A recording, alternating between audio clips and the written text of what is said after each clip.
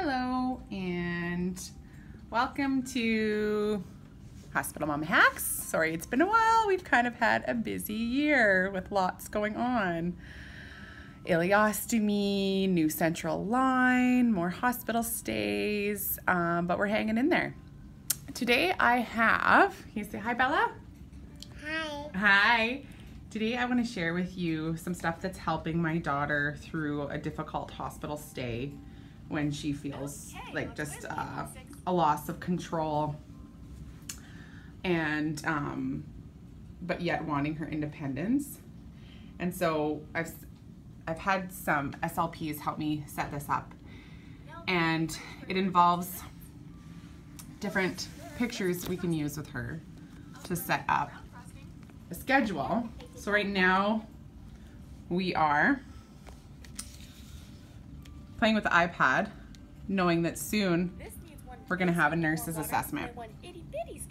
And so that prepares her for that to happen, and so she won't get upset when the nurse comes in and has to do the assessment, and so she's prepared and warned, and it helps alleviate some stresses around that procedure. You could also do this strip can be like a schedule setup. You can also do this as well. So first we're doing iPad, and then we're doing nurse assessment. And my daughter likes this because she can take this off, put it away, and know that this is next and take that off. She likes physically helping with that part. And then we have just a bunch of other options to help her through the day. So some ways to communicate. The have-tos, so like CVC line dressing change or ileostomy pouch change.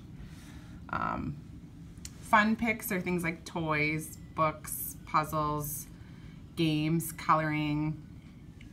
Get dressed so she can choose what she wants to wear.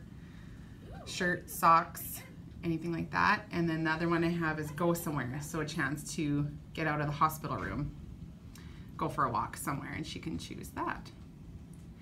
So I hope that this video has helped you in some way with your little one if you're in hospital. My daughter is 4.5, and this system has helped her since like she could learn to talk and communicate. It has helped her a lot, even just visually as well as when she can actually speak. So it's really good, especially if you have a strong-willed, independent kid that doesn't like when everything is just out of control in their world. Like, for example, some things my daughter's going through right now is some bowel issues with her disease of Hirschsprung's. She's being told when she can and can't eat or drink. Blood work happens when it has to happen, when the doctors order it, and she doesn't get control over that. And so this is affecting her mentally, and this communication system helps her regain some control of her own world. So I hope it helps you and your little one as well.